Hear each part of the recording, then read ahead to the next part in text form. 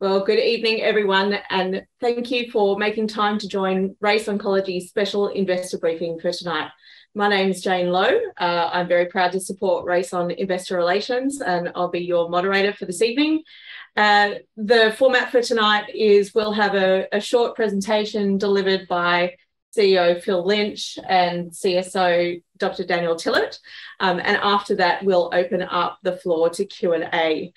Just a reminder, if you'd like to ask a question, you can do so anytime using the Q&A function in the Zoom ribbon at the bottom of your screen. We'll get through as many questions as we can in the time that we've got, and we have about 45 minutes, we think, tonight to run through everything. Now, we'll answer as many questions as we can. Of course, if there are any that are terribly price sensitive or too complex, we'll let you know. So anyway, with that, I'd now like to, we'll kick off our screen sharing and I will hand over to Phil to get us started. Thanks, Phil. Thanks, Jane. And again, thanks, shareholders, for joining us tonight for this overview. We're going to talk particularly around the quarterly. Some of you may have read and viewed it, but we look forward tonight to giving you more perspective on it. It was a great quarter. We were very busy. We had a lot happening, as you may have read, but we'll certainly talk to that tonight. It's a good time for us going forward, and we're particularly proud of what we achieved this quarter. Next slide. The disclaimer is there for reference. I won't read it out, but it's important that it's there. Thank you. Next. So let's start with a corporate snapshot, reminding you, and I will go through this in some detail because I'm cognizant that some of you may be new to Race and about what we do and how we do it. We've got about 160 million shares on issue, 13 million options. We're very proud that we've got over 9,000 shareholders and have maintained a number over 9,000, I think, for over 12 months now. So that's a number we're particularly proud of, and we appreciate your support. The share price, you may have questions on the share price. Of course, you can see the graph on the right. We have been as high as $4. We raised, many of you would remember, at $3. We're currently over $2 solidly, $2.17 on yesterday's close. That gives us a market value of $355.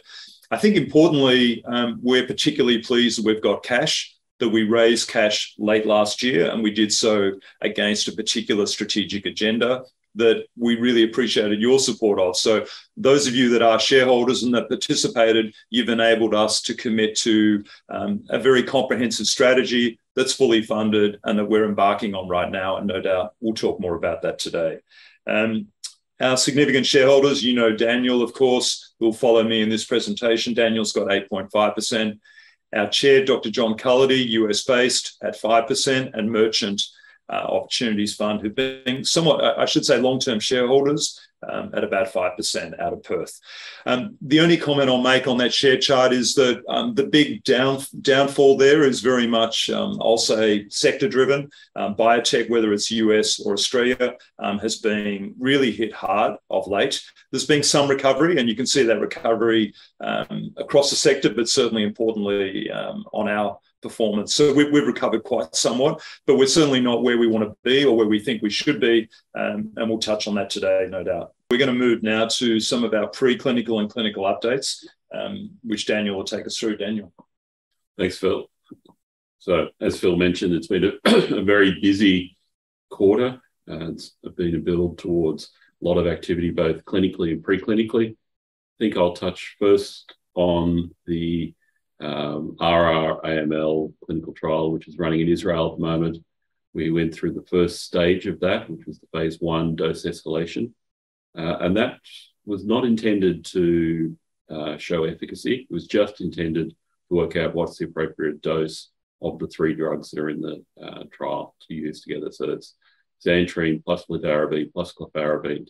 Those combination of drugs have never been used before in humans, and so it needs to be, whenever you start a new trial like that, you need to work out, what dose can the patients tolerate. So when you do those dose escalation, you have typically very heavily pretreated patients that have experienced a lot of and failed a lot of treatments, and it's kind of a last roll of the dice for many patients, and you don't typically expect to see very positive results from that.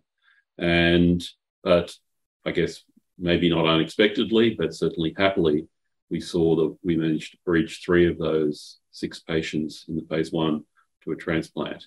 And that's really the aim of this trial. We can get a patient to a transplant, they've got a chance of a cure. And that's, really when you have AML, it's really the only sort of long-term solution to that disease. So extremely positive outcome. It's just the first stage. As I mentioned, the patients were incredibly heavily pretreated, average of 4.5 lines of prior treatment, as high as 8 lines of prior treatment, which is almost unheard of historically to have that many lines of treatment. Patients typically with AML just don't live long enough to go through that many lines of treatment. And so the phase 2 has begun. The patients are being recruited into that trial, and we expect to be able to update the market as in batches as the trial progresses. So very exciting, really showing the power, I think, of Zantrine to treat this really difficult type of AML. So it's continued to sort of deliver both preclinically and clinically. Next slide. We had 2 pieces of really interesting news preclinically in melanoma. First is that we released at the end of June on improving immunotherapy. Immunotherapy has been the real breakthrough in cancer in the last 10 years. It's been able to take patients that are on death's door, stage 4, weeks to live, give them immunotherapy, and some of those patients have just been turned around and effectively cured and no cancer left. It's a real miracle treatment. The downside of it is for many patients it doesn't work. And overall, in cancer, only about 10% of patients respond to immunotherapy. And in melanoma, which is one of the ones where it works the best, maybe around 40% of patients will respond for a period of time. So there really is a need for improved treatments in immunotherapy.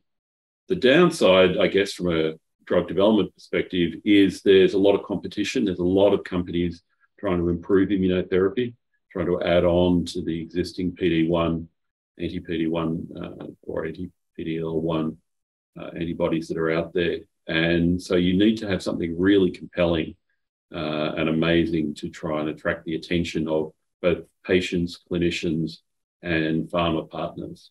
And so we undertook a really difficult model in using a mouse model of melanoma. This model doesn't respond to any immunotherapy treatments. Basically, it bounces right off like it's Teflon. And the end result of that is it's a model that's very rarely used by most people trying to develop a new immunotherapy enhancing treatment. But we went for the hardest thing we could possibly do because on the basis that if we succeed at that, then we'll have something that will really grab the attention. And so what we discovered is that Zantrine is able to improve immunotherapy of anti-PD-1s in 3 different ways. It can directly target the tumour as an anti-cancer agent directly. It's toxic directly to the cells. It can downregulate the genes that are involved in avoiding the immune therapy. So they're really important, these immune resistance genes. And the other way that it can do is it can actually activate the immune cells in the body to make them better able to target the tumour cells. That combination is a very attractive combination and something that offers a lot of potential going forward. And we believe these results can support future clinical trials in this space. We haven't committed to that at this point. We have a lot of other activities going on. We want to really understand well what's actually is going on with these enhancements before we step into patients. You want to know everything you can possibly in the lab before you start treating patients. But still very exciting. Next slide. I think a day or 2 later, we released this result about showing that Zantrine showed synergy with BRAF and MEK kinase inhibitors. Many of you may remember that we released results at the end of last quarter showing kinase inhibitors in clear cell renal cell carcinoma synergized with those. And there seems to be a general theme that Xantrine synergizes with what are known as kinase inhibitors. And this is a very attractive market to go after. It's about $30 billion a year of sales. Kinase inhibitors are the largest anti-cancer class of drugs now on the market. And it seems to be kind of a class effect. We're seeing the same type of effect in multiple different kinase inhibitors in different cancers, where we're seeing this synergy. The nice thing about this is it's far less crowded clinically than the immunotherapy. And so there's far fewer trials. So there's need for options for patients beyond just immunotherapy, because for some people it's just not going to work. And this offers an alternative. So you can see there on the right-hand side, some mice and some of the tumours that are in the mice. And you can see how combination of Xantrine and a BRAF inhibitor are able to shrink the tumours more effectively and control the tumours. Very exciting results, very translatable, and something that we can take and begin conversations with clinicians and other partners over, and something we're in the process of doing right now. So this is it's a really interesting opportunity. And I think, as the forefront for this kinase inhibitor synergy, really to be excited about.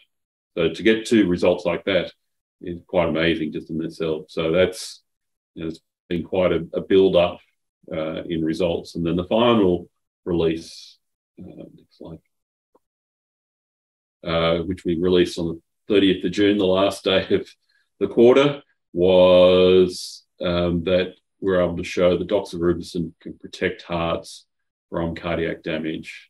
And this is a major, I guess, almost completely independent pathway, and offers a market, potentially as large as directly going after the cancer.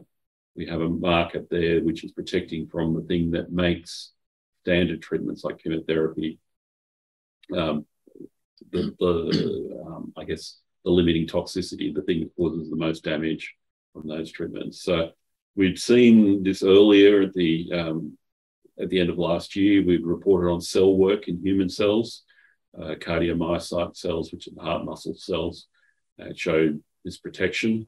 But we were able to then go into mice, and in a mouse model, which is very well established, very translatable. So we know very much how the results in mice translate into humans and vice versa.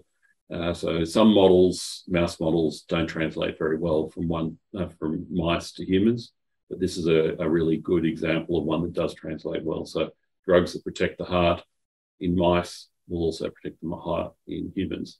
The thing that makes this particularly exciting is that we have the ability to increase the amount of dose that goes to the patient. With chemotherapy, the dose response curve is very steep.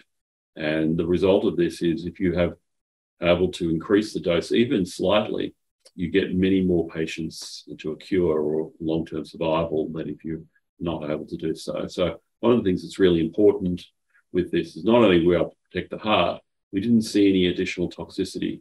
Despite increasing the level of chemotherapy by 40%, we didn't see any additional toxicity on the bone marrow, which is the second tissue that tends to get attacked by chemotherapy, and also weight loss. And in mice, unfortunately, mice can't tell you how they're feeling, but what they do is that they're feeling sick, they stop eating and they lose weight very quickly. And that's generally how you know that they're not happy.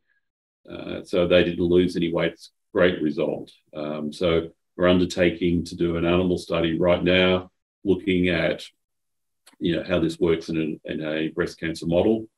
We've been doing cell work, which will be reported in this quarter. We're also doing mouse work, and this all builds together a very nice, attractive package to undertake a clinical trial in this space, which we're well underway in planning and hope to announce to the market in this quarter as well. So a lot going on. We think this is an amazing opportunity. You can talk to Phil, he'll tell you that it is the number one opportunity we have. I'm a little more biased towards the FTO cancer side of things. Maybe it's because I'm a scientist and Phil's, a marketer from background. But both of them are amazing opportunities. And any company would be lucky to have one, let alone two opportunities like this. So I'm very excited. Everything, you couldn't ask for a better series of results that you could expect for this opportunity. So, yeah, I think that might end my section on the slides. I'll get back to Phil. Thanks, thanks, Daniel. That was exciting, particularly on cardio. As you know, I'm a fan. We may talk more about that. I'm a fan too. It's just, I like all yeah, exactly. They're all my children. I love them all. We're also a fan of our on-market share buyback, which we announced recently. We announced that we would buy up to 4 million shares over 12 months. I think the words up to are important. It doesn't mean we will. It means we've got the opportunity to, should we choose. And those words are important. Purchase at board discretion, we can't buy at more than 5% above 5-day VWAP, so that gets calculated every day, and we have the opportunity to buy below that price.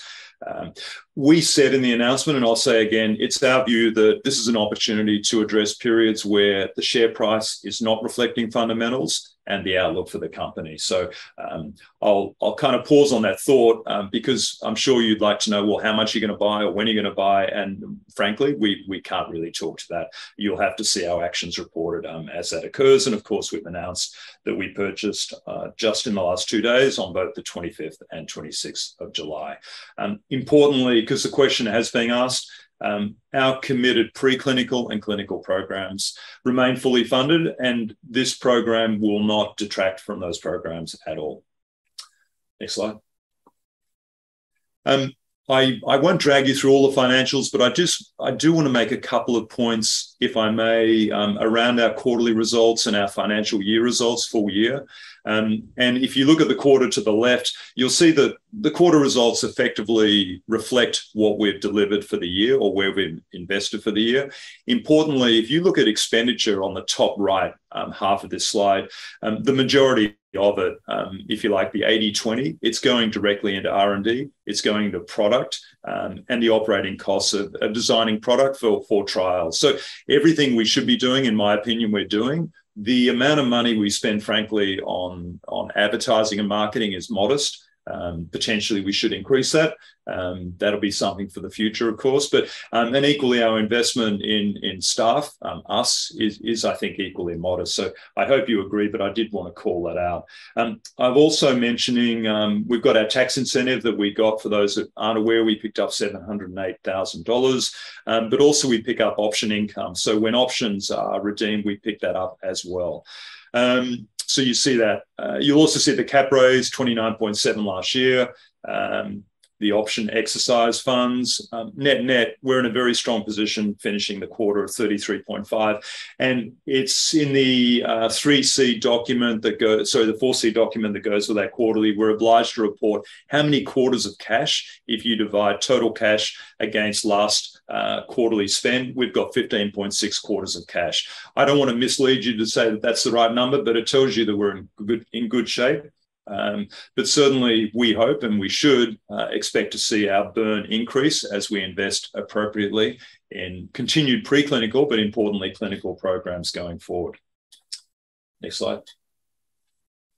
So this was from the quarterly, but you can expect, and we've been very busy last quarter, we are busy right now, and we hope to have further results preclinically, updates on AML breast, multiple myeloma, kidney cancer, cardioprotection in vitro, our in vivo studies.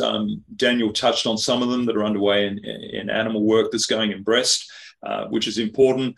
You'll see a lot of references to cardioprotection, so we're doing a lot of work to round out and ensure that we're going on our best foot forward. Everything we need to do, we will do, and ensure that by the time we're going to clinical trial, that we've done all the homework that will make sure we design an optimal clinical trial.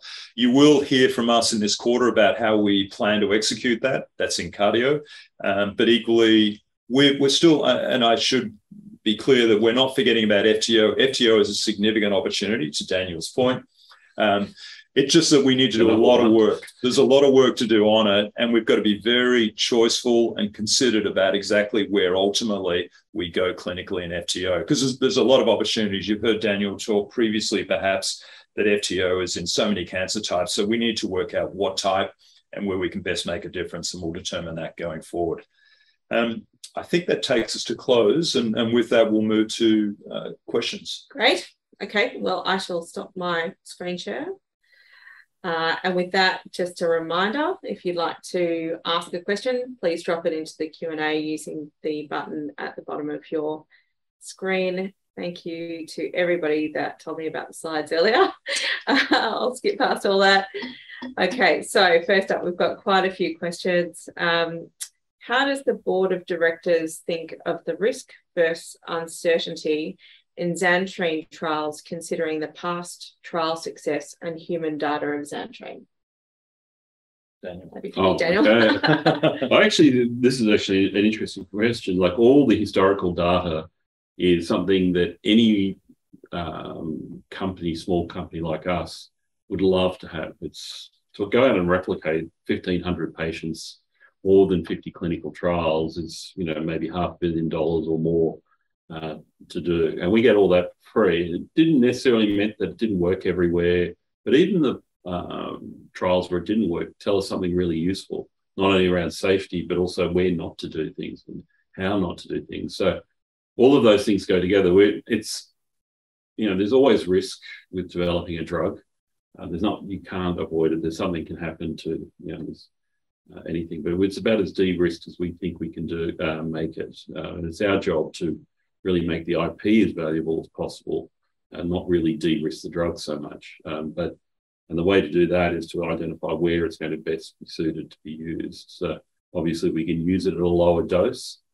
That's going to make a big difference, because side effects and risk with a drug come with dose. So you only have to give the 10th the amount of dose, you'll expect to see far fewer things go wrong in patients. So all of those things go together. But really, I think it's what attracted me to race in the first place was the amount of historical data and how de-risked the Xantrine is as a molecule. Okay, thank you. All right. So, question on use of funds from the SPP. When will all the SPP or share purchase plan funds be fully deployed? Maybe one for you, Phil. Frankly, that's a difficult one to answer in a binary fashion, because as we continue to learn, we continue to shape. I'll give you two answers that will somewhat illustrate what we're trying to achieve. Firstly, if you think about the three things we raised for from an 80-20 perspective, we said that we would fund a European extension to the AML EMD trial. We're progressing that behind the scenes. When we've got confirmation, we'll be able to update the market accordingly, but that's on track. And I can say, encouraged by a lot of enthusiasm we're getting from Europe for that trial. So let's say that piece of the three big plans that we announced is underway. Cardioprotection was another piece that was supported.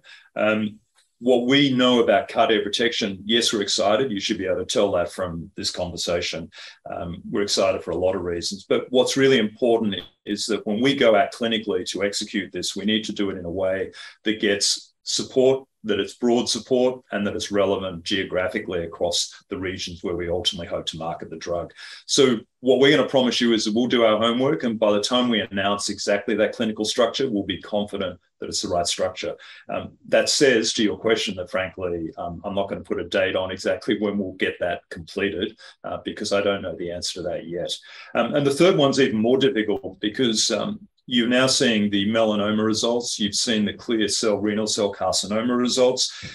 Daniel and I talk about how many opportunities we've got in FTO, but it's when you've got so many opportunities, the question is, well, which one should we go for?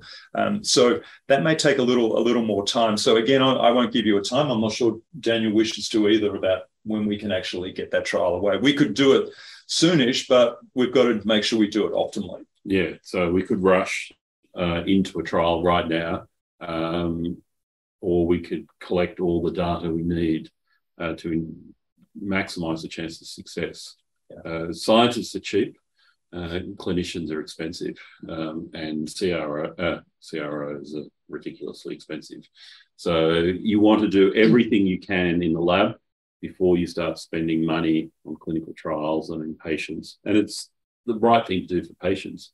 you shouldn't rush into a trial just because it's for the company and put patients at risk or give them suboptimal treatment. You want to make sure you know exactly everything you possibly can before you get into the clinic. And that maximises the chance of success, and it maximises the chance of a return for shareholders as well. So, yeah, measure 100 times, cut once is a good strategy to take in the biotech space. And you just have to look around the market. I'm not going to talk about anything in particular, but there's plenty of examples of people rushing into things and regretting it later.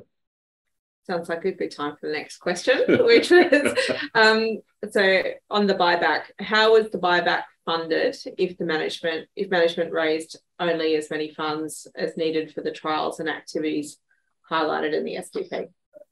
Yeah, again, a reasonable and fair question. I should start by saying that, of course, we've always said, and we retain a view that we only raise for programs that deserve to be funded, and you've supported us accordingly. And again, we appreciate that. We had capital, circa $5 million or so before the raise. Equally, we received option income and also the R&D grant. So we've had additional working capital available to us. Equally, I'll be true to words that I used earlier around the buyback. We've got the opportunity to spend or to purchase up to 4 million shares. That doesn't mean we will. So we will be active and we will purchase appropriately based on available capital outside of committed programs.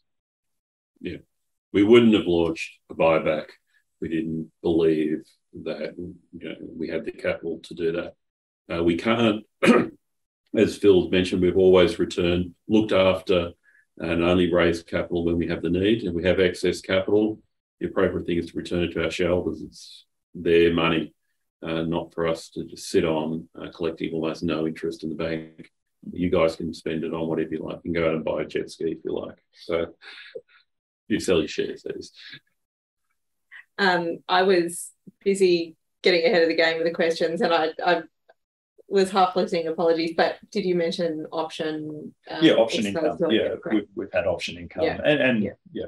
We'll have option income. That will continue. Yeah. Okay. As will the R&D grants. I should say the R&D grants will accelerate because as our clinical and preclinical investment grows, so will our rebates against that from a tax point of view. Yeah. Okay. So question on addressable markets might be for you, Daniel. How did management arrive at potential capture of total addressable markets as 5% of melanoma, 50% of renal cancer, 20% of AML in the November 21 AGM? Have these percentages changed? What percentage of other opportunities, e.g. 25% if cardio protection, should be considered in RACE's valuation? Yeah, so this is something that...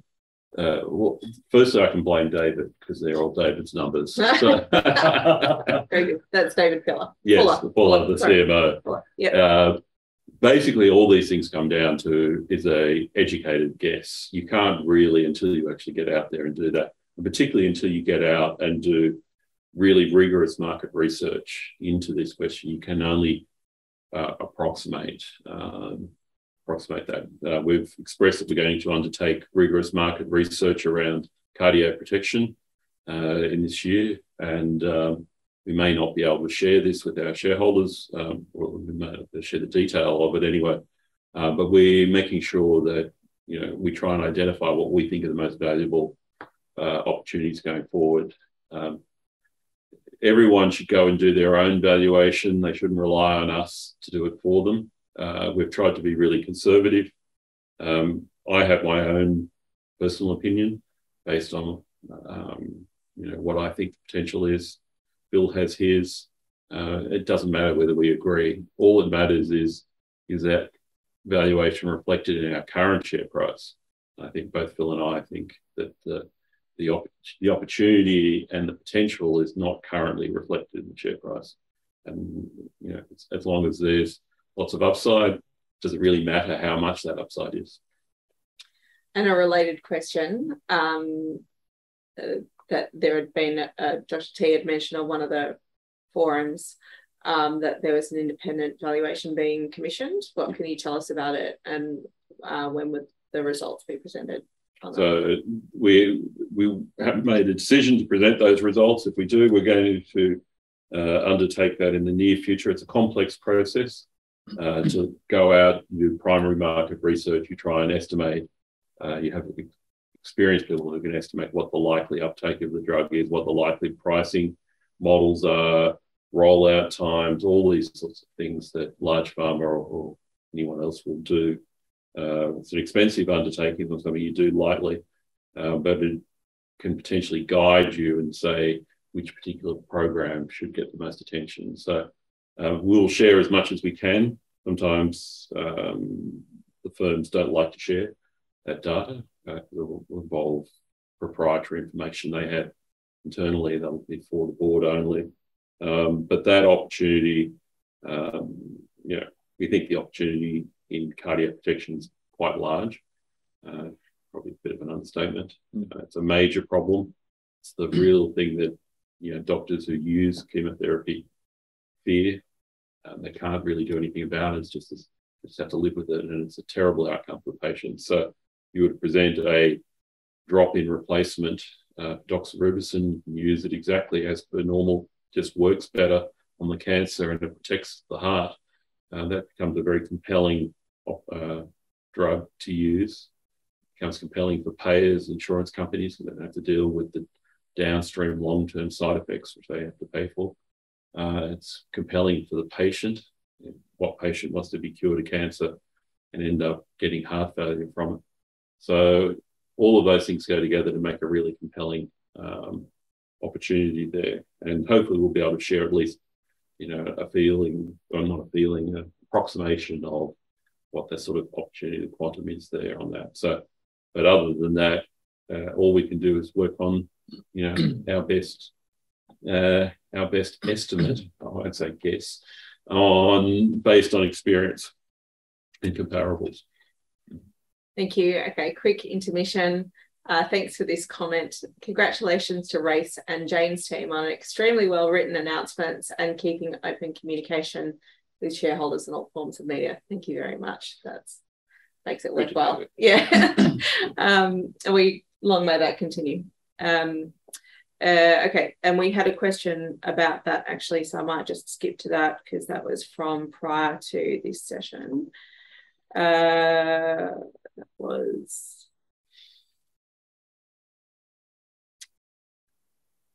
okay, actually, sorry, I can't find that. I'll come back to that. So can we expect on INDs? There are a few different questions on INDs.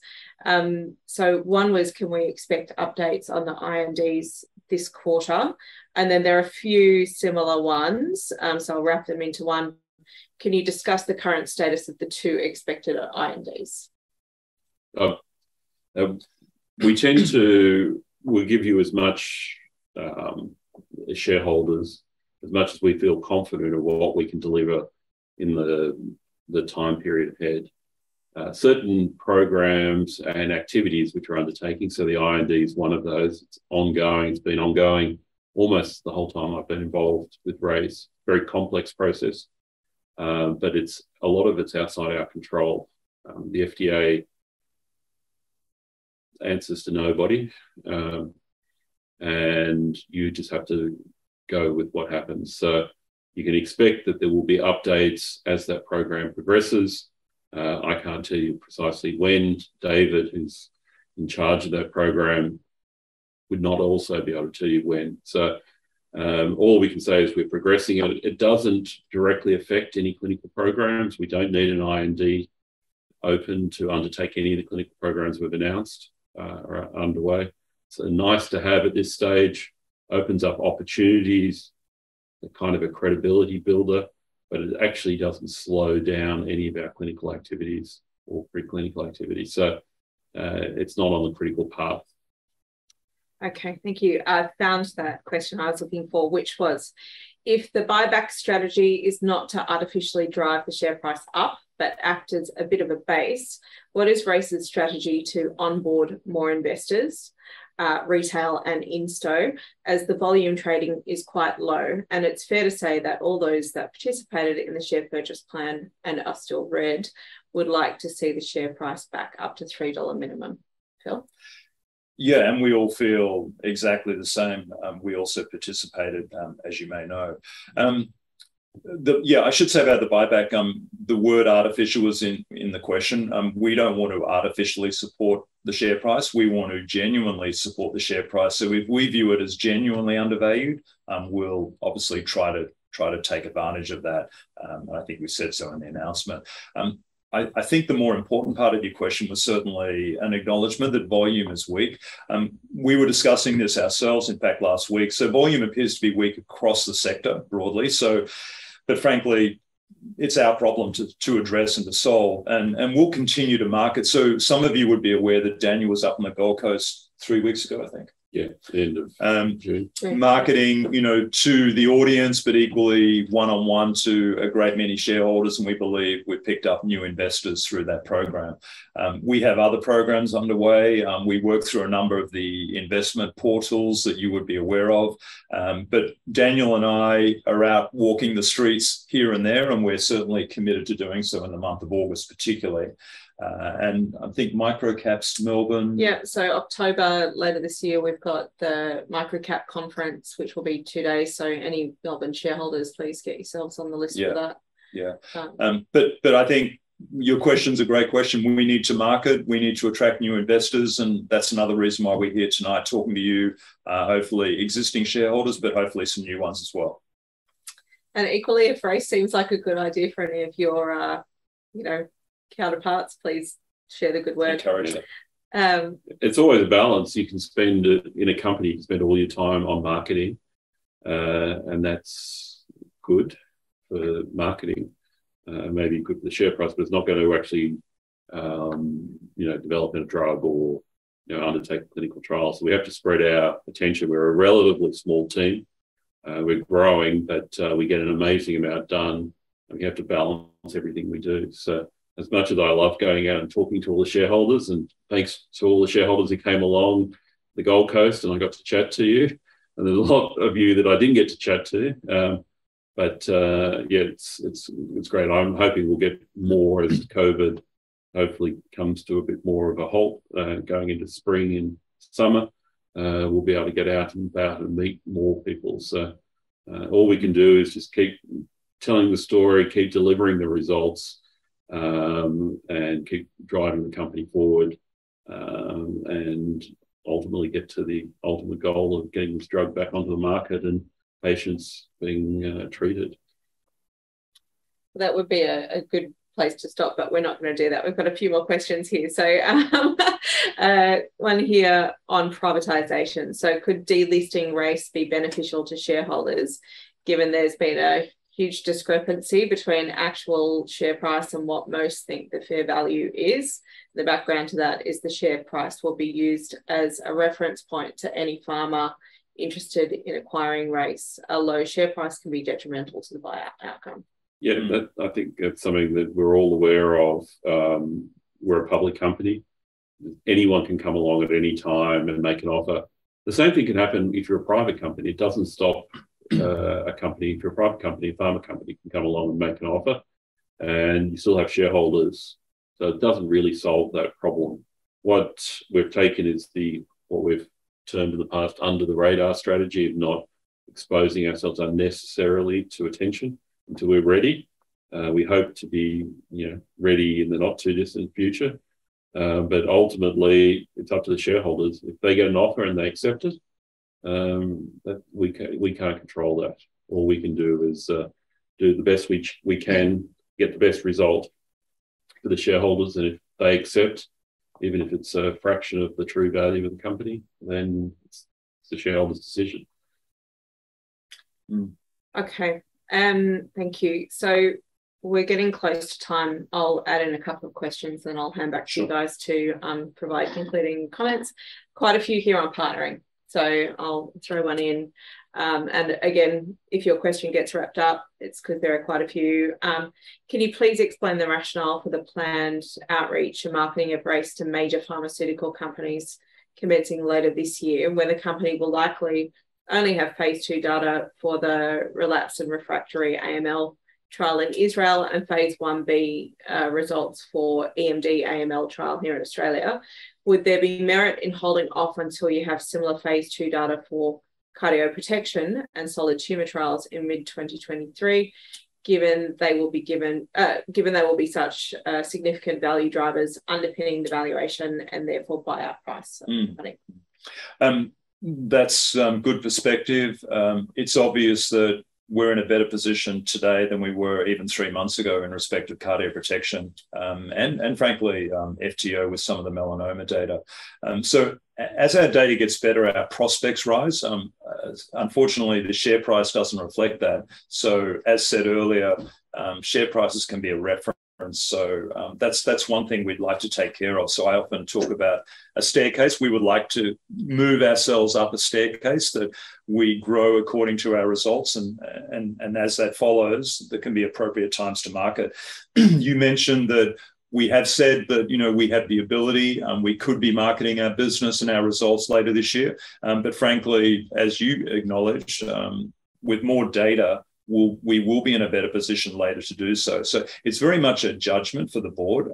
We've got to take judgments around, you know, what's the right time to put data out there.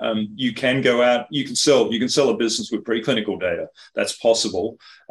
But the more clinical data we get and the better our IP picture is, the more value we know we'll realize. So we're unfortunately, we'll never be able to go out and say to you, look, we're going to do it next month or we're going to do it in 3 months. We will only ever be able to tell you when we've landed a partnership or a license or frankly, an acquisition of us by someone at the time when that occurs. So some of this needs to remain commercial in confidence. So it's a judgment, and all I can suggest is that we're trying to make the appropriate judgments on when we do it and how we do it.